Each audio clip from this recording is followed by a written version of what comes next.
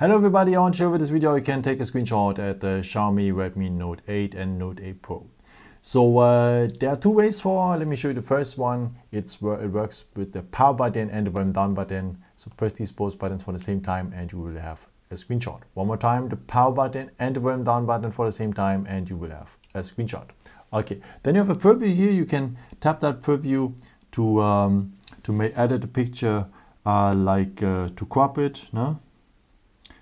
If you just want to have a part, if you're on a website, just to have a picture or something like this, you can add the text and so on and so on. And after you can send it directly to someone, maybe on WhatsApp, or you can save it or delete it if you don't like it. So let's go and save.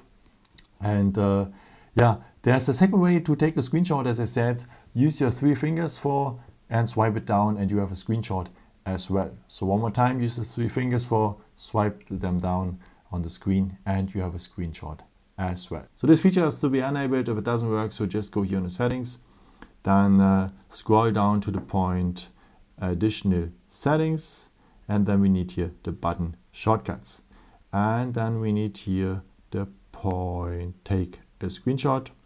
And as I said, we have here now this slide 3 fingers down. So if you want, you can choose something else here. You have always instructions for if you want to change it. Maybe if you want to long press the back button, so maybe let's try it. No? You can long press the back button here and you have a screenshot as well.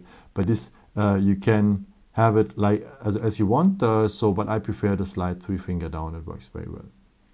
Okay, and yeah, there's another way also to take a screenshot. If you have maybe a long website you want to have a screenshot on, maybe let's take here the settings because they're as well long. So if you're taking a screenshot now, the system realized that you can have a long screenshot here and go on just on scroll and it makes a long screenshot. If you are ready, just tap here or go on done and it is part of your gallery as well.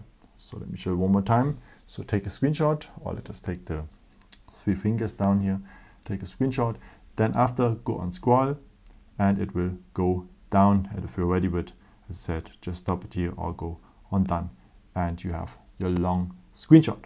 So where to find our screenshots? Of course at the gallery.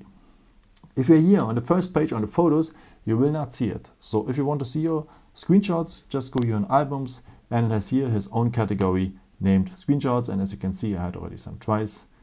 And yeah, I hope I could help you with this video and answer a question. And yeah, if you want, you can leave me a nice comment or give me thumbs up. It would be very helpful for more videos. Thank you so much for. And I've created also some other videos if you're interested in, or maybe just subscribe me.